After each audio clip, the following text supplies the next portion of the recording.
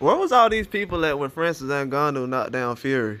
I got a lot of people that's speaking right now talking about retirement, certain conglomerates, promotional companies, media companies, uh, same companies that sit around and want people to interview with them, but then they'll disrespect them right after.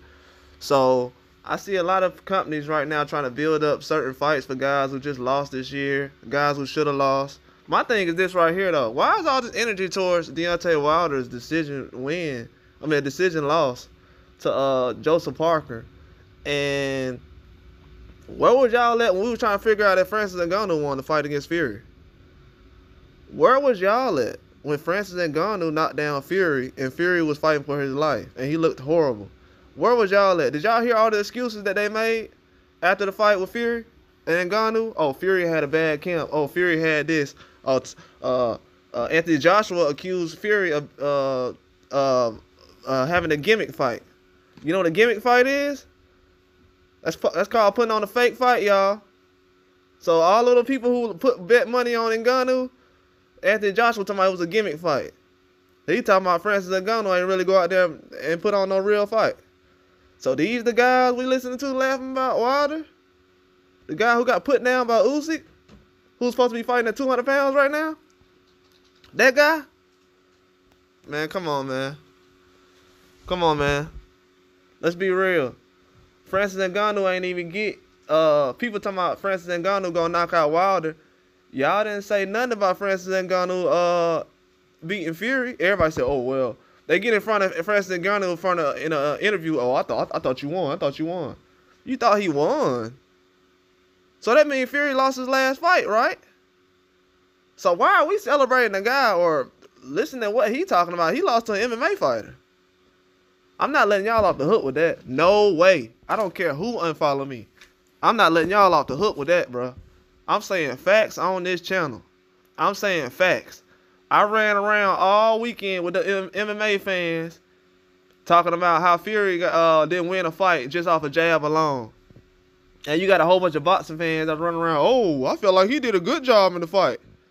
The same boxing fans that said Deontay Wilder looked terrible said Tyson Fury looked good in the Ngannou fight. So these are the people y'all gonna retweet and do all this other stuff and support and send super chats and cash apps too. These are the people y'all supporting out here. And y'all wonder why y'all can't get a big fight done out here.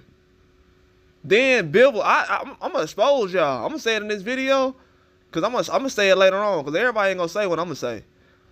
Bivol looked the same way he did against Canelo, but with the zone riding Canelo nuts so hard, they sit up here and say, "Oh, Bivol looks bad, and he just did the same old thing he did against Canelo." He got a victory.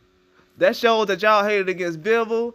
And that shows y'all hated against Wilder in the fights. And those were the only two fights that actually went 12 rounds. Everybody else didn't make it to the end of the fight. How the fight, one of the only fights that went 12 rounds, get embarrassment, put over, whack. Y'all exposing yourself. That's why a lot of these channels that putting up certain news and stuff, y'all fans and stuff, y'all don't want to follow that stuff, bro. Who wants to follow that, bro? And this don't mean I don't like Fury. I don't like Anthony Joshua. I'm going to be real with y'all. I was very happy that Anthony Joshua looked good yesterday. Because of people talking about his confidence and all the other stuff. I got tired of hearing that crap. As a man, bro, he's a man at the end of the day. You know what I'm saying? But at the same time, and with Daniel Dubois talking about him being a quitter. It's always a guy who looks like me that's always getting tested is called a quitter or stuff. And then Anthony Joshua runs back over there with the same people that were just talking about him. He ain't got no confidence. His confidence looks bad. Eddie Hearn talking about, I don't know why everybody's saying his confidence doesn't look bad. He look like he's ready to fight. I said, me too. Who's all these people that's saying that though, Eddie Hearn? Now you trying to run back over there with the same people that were just talking about your boy. Come on, man. Don't be a lame dude. Then he talking about Eddie Hearn, the same guy that was just talking about Tyson Fury a couple of months ago. Nobody wanted to say, you know what I noticed? Nobody wanted to talk about that Tyson Fury fight. The same people that's running around. You got ESPN talking about this Wilder fight. They ain't promoted. You got all kind of people talking about the Wilder going 12 rounds. It's disgusting, man. Wilder needs to retire. Not because of what he's doing. He needs to retire to get away from y'all. Y'all can have Francis Ngannou. Please do what Francis Ngannou that Anthony Joshua hasn't done. Fight Tyson Fury. You know what I'm saying? Because a lot of guys around there hasn't even fought Tyson Fury. Joseph Parker and, oh, Fury helped me. I know he has helped you because you ain't trying to fight him. Y'all some lames. I'd rather be on the side where Wilder is or Ngannou because they're the type of guys, they fought Fury already and want to fight him again. All of y'all want to be friends and stuff. Y'all countrymen over there, y'all can have that stuff. That's corny, man. You got people running around. Francis Ngannou, he'll drop Wilder.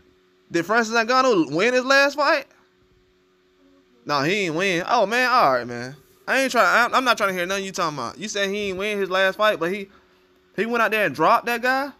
If Wilder would have got dropped in this fight, bro, we would have never heard the end of it. Fury got dropped by an MMA guy. Nobody wants to talk about it no more. Oh, we on the Usyk. We're moving on to Usyk. We're moving on to Usyk. You moving on to Usyk? Where was y'all at when Francis Ngannou got dropped? Why are we acting like that didn't happen? Why we acting like Anthony Joshua didn't lose all his belts to a cruiserweight and had like 4 or 5 trainers in the last 2 or 3 years? Man, stop playing with me, man. Don't come for me with all that. You just let an MMA guy outdo Usyk. Y'all can put Wilder on the list. All right, let's put Wilder on the list. He outdid Wilder, Usyk, AJ, Parker, all these guys. Let them fight Ngannou then. Ngannou could have fought this weekend. Hey, y'all trying to save him for Fury, man. Come on. I see what's going on. But that's all I got, though. Like and subscribe.